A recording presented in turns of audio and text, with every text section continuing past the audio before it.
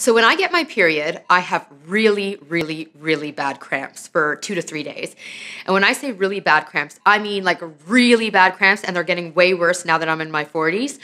I, for years and years now, will literally lug around a hot water bottle or one of those beanbag things that you heat up, or a heating pad. And it used to be that I would use it very shyly or timidly or like discreetly. Like I'd hide that I was putting it on my ovaries and uterus to prevent the cramping. But now I have turned a page on that. When I get asked by anyone across genders, and especially men, why are you carrying around that hot water bottle? I will boldly declare, I have my period and I'm getting really bad cramps.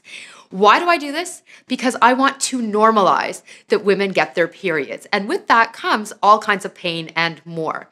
You know, we live in a society where women having their periods, it's stigmatized. It's viewed as dirty. Like we will literally, as women, discreetly carry around tampons and pads, and we'll talk about getting our period like this. Oh, it's because I have my period.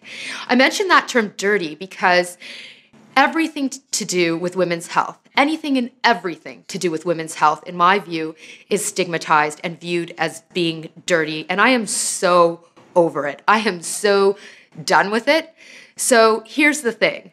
Women get their periods, get over it. And if I seem like I'm being cranky, please know that it's not because of PMS. I'm mad at misogyny. As always, I'd love to hear from you. You can message below, flip me a message on social media.